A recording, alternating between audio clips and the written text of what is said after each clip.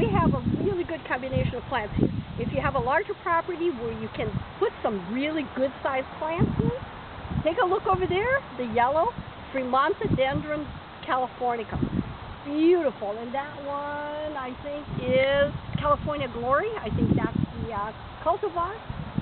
That in combination with any of the Ceanothus, any of the California lilacs.